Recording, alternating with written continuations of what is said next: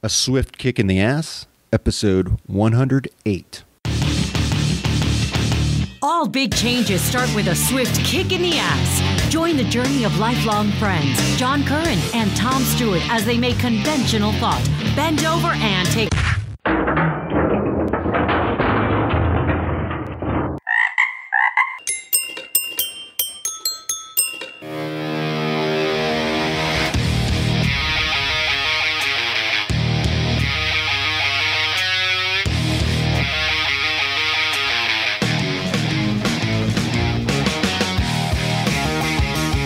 Life is challenging and difficult. No one gets out alive. Time to suck it up, Buttercup. Get ready for a monster-sized boot aimed to help you get traction on personal change and get living. I am John Curran, your host. Join me as I share my journey exploring the forces that motivate us to change and help us get through whatever life throws at us.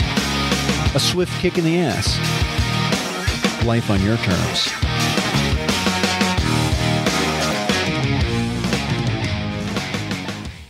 Welcome to another episode of A Swift Kick in the Ass. This is your host, John Curran, and today's topic is, why you looking here? The joke's in your hand. Well, if you're a man, you could relate to this. But you can also relate to this if you're a woman, because we're not talking about genitalia. We're not talking about that age-old joke about a man's penis and about how it's a joke. That's how I learned about this joke. I was in a restaurant up in the mountains of Colorado, and there was a sign hanging in front of the urinal that said, "Why you looking here? The joke's in your hand." I thought that was really funny. And, you know, as a man, let's just face it, we're all critical of the gift that God gave us. But the truth is that it really isn't a joke. It's a part of who I am. It's part of what God gave me. And it's helped me father 3 wonderful children and helped me create a life and created experiences in my life that are part of who I am. I am happy with what God gave me. I could open this up to so many jokes, but I won't. Anyhow, life is a lot like this joke in that we have a lot of power that we simply don't acknowledge. We think of it as a burden. We may think of it as a joke. We wish that we didn't have it. We wish life was different. But it is in your hand. Life is in your hands. And you might have the power, but you're not acknowledging it. You're not using it. You don't see it as a power. You see it as a burden. And in that case, the joke is on you. How many of you have experienced something like this? The joke is on you moment. It's no fun. For me, I experienced this recently as I started taking taekwondo with my son. He's 10 years old. He just became a black belt. And I've been watching him for 3.5 years, thinking that the problems with my hands prevent me from doing this. I would love to do it, but I just can't. It will hurt my hands, blah, blah, blah, blah, blah. I come to find out it doesn't hurt my hands. It's making them stronger. I'm loving it. I'm learning how to defend myself. I'm spending time with my son. Everything I wanted to get out of doing this, it's happening for me. The joke is on me because I've been holding myself back, thinking that I couldn't do it.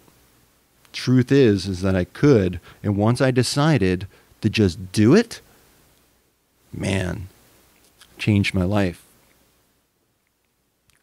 You know, this show is about life on your terms and living a life on your terms. We might not like all the terms that are handed to us.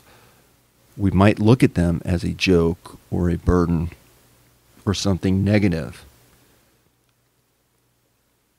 If we can't change it, we need to just let it go. If we need to learn how to deal with it and live with it, that's what we have to do. That's our story. That's our burden. That's our joke. But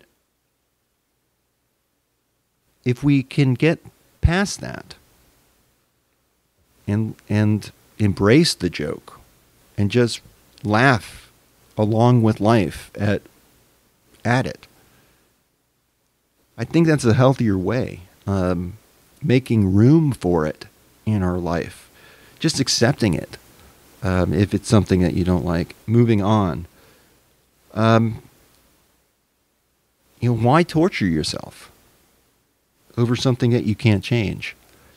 And if it's something that you think you want to do and you've been torturing yourself and you're thinking, I can't do that, do it, man. Make room for it. Make the time. Make it happen. See what happens. And if you find that it really is hurtful, that it isn't doing what you thought it would do, and you want to back out, back out. At least you've learned from the experience. And ask yourself this, why are you torturing yourself for something that you're never going to do? A lot of things keep coming back up in a person's life.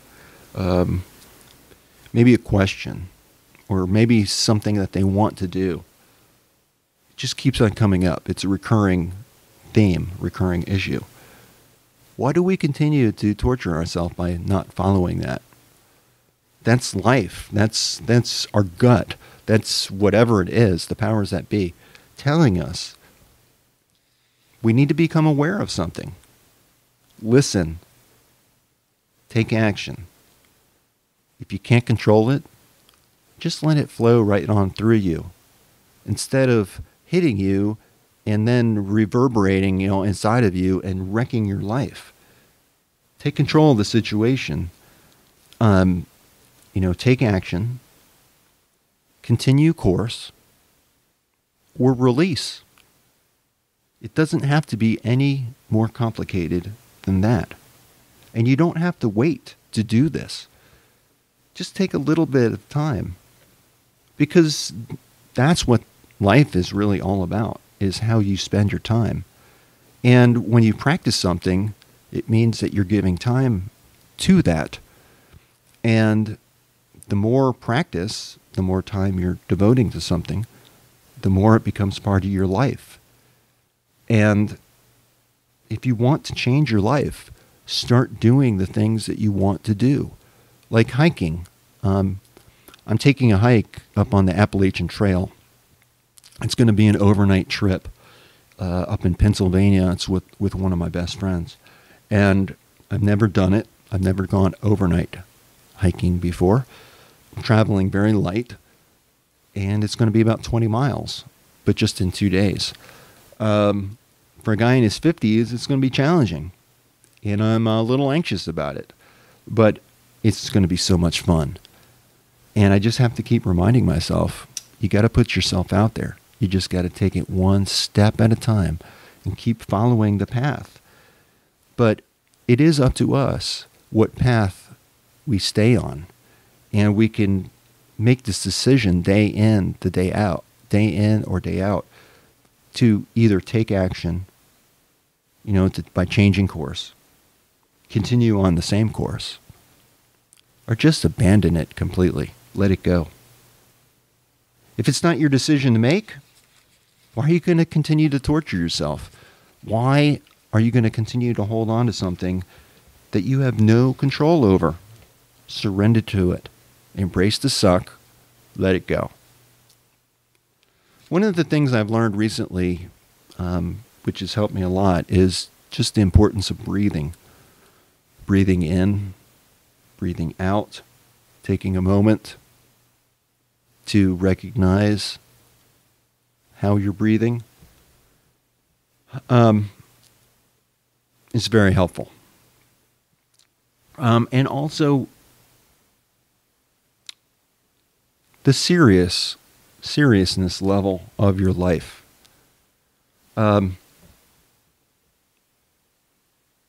What you look at gets your focus. And you can make a decision on whether to take action, continue course, or just abandon completely. You determine the seriousness because it's your life. You can take it as serious or as not as you like. But where you question and where you put your energy, where you put your focus, you can make these things a decision.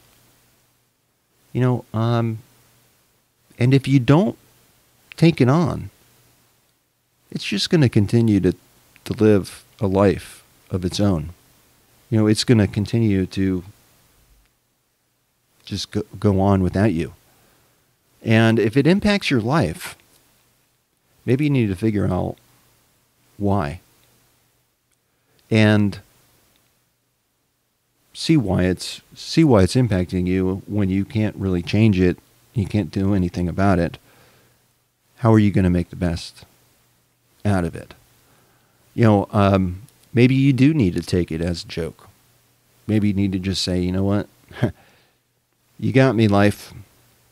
I surrender to it. There's nothing I can do about it, but I'm going to make the best damn lemonade out of this lemon. I saw a quote out there that said that man suffers only because he takes seriously what the gods made for fun. And this is an old quote when it says gods rather than God, because they were praying to multiple gods. But it still, has an element of truth to it, no matter what your religious belief is. If you take life too seriously, it can come back and haunt you. But you're the one that's taking it seriously. You're the one making that decision. So you're holding the joke in your hand, and you don't think it's very funny. You got to live with that. And it's all on you. So I'm going to close today's episode with another quote. And this one is from Joseph Campbell in the book Reflections on the Art of Living, a Joseph Campbell companion. And the quote says, "As you proceed through life, following your own path, birds will shit on you. Don't bother to brush it off. Getting a comedic view of your situation gives you spiritual distance. Having a sense of humor saves you." Now, I couldn't do my old co-host, Tommy, justice if I didn't at least mention him once during an episode. But when we were kids, we were out in front of my parents' house talking, and Tommy was leaning up against my mom or my dad's car. It was an old Caprice Classic, I think. Had a big trunk, and he's leaning up against it, and this bird came along and took a shit and it hit him right on the arm. As we were talking, I remember it very clearly. It just hit his arm and splattered. It was so funny when it doesn't happen to you. I didn't think it was so funny. So remember, humor is in the eye of the beholder. And Tommy learned how to laugh about that. Those things do happen. I think we even talked about it on the show at one point. But, bad things do happen to us. And it sucks. You got to embrace the suck. you have to just recognize sometimes that life is not to be taken too, as seriously as you might think. We all end up in the same place.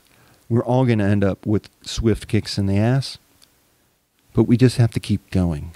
And these swift kicks in the ass, they define us. They make us who we are. And that's what life is all about, because at the end, when it comes, it comes. We don't have any control over it, but we certainly have a lot more control than we believe we do. It's up to us to look for it. With that, I'm going to leave you till the next episode.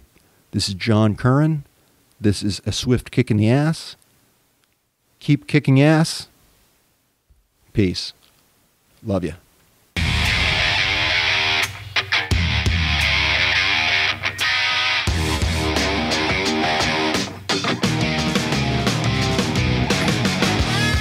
This marks the end of another episode of A Swift Kick in the Ass, placing it directly in the can. As much as I like to talk, even I have my limits. It's time to go. Catch me on the next show. For better or worse, whether you like us or not, please leave comments wherever you get your podcasts. Like us on Facebook. Follow us on Twitter. Visit our home on the interweb. I think you can leave me a voicemail there. You can also email me at john@aswiftkickintheass.com. It's been my extreme pleasure. I hope you got a lot out of it. I hope you got your ass moving. Until then, until the next time, I'm out of here. Peace.